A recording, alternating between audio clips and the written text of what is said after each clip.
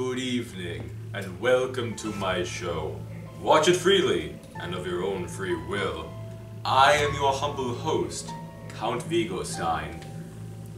What is it with horror films and their use of gorillas? There's murders in the Rue Morgue, the gorilla, the ape, and countless others. But the absolute worst of these primate pictures has to be the white gorilla.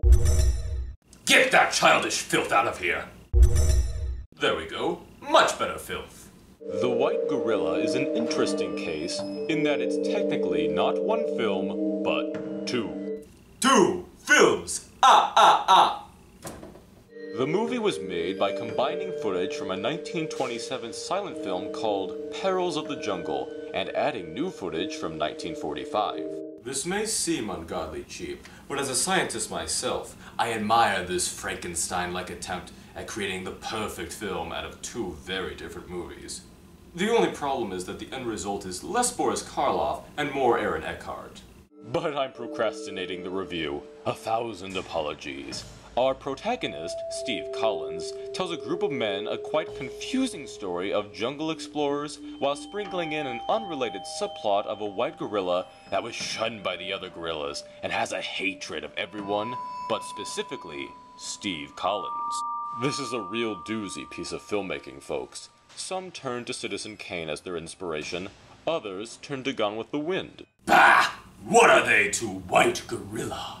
It's sheer brilliance at how it uses Steve Collins as a narrator, who explains everything, but when he is shown in the flashbacks, does nothing to participate in the Jungle Explorer plot, because he wasn't there when that part was filmed.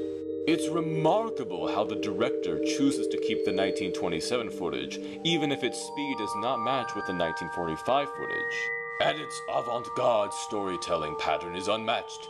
Steve explains what happened, we go to flashback, animal shenanigans occur, rinse and repeat. Brilliant. And the white gorilla costume must make the likes of Jack Pierce and Rick Baker wish they even had an inkling of talent to create such a masterpiece. Let's be fair, it is a really bad looking costume. I mean seriously, have you ever seen such a fake looking gorilla? Oh, thank you Janos, my totally real and not fake at all gorilla. Now go. Skedaddle, you silly thing. There you go. Don't knock over the lights. Alright. Where was I? Yet I must say, for the love of Lugosi, could you tone it down with the animal background noises?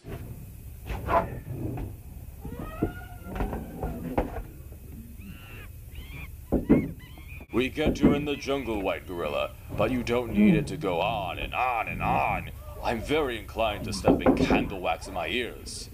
Again. I may be too harsh on the film, though. It could very well be a comedy. How else would you explain moments where action is happening in the 1927 footage, followed by a cut to Steve, who acts as if he's watching what's unfolding, but always fails to do something to help the people in the 1927 footage?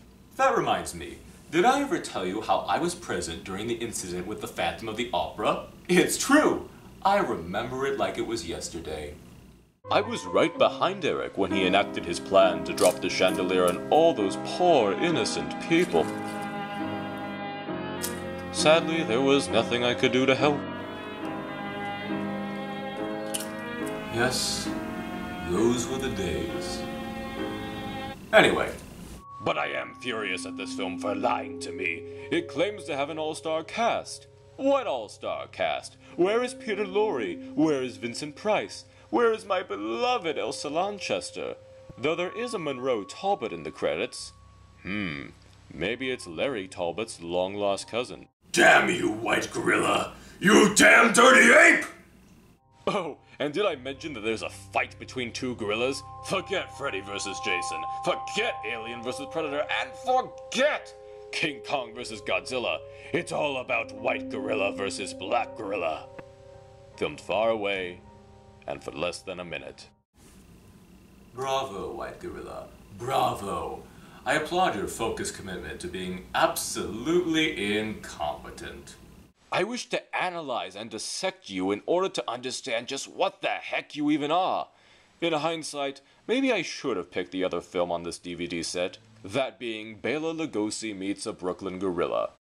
You know what? No. I don't need to see another horror film featuring a man in a terrible gorilla costume. Janos!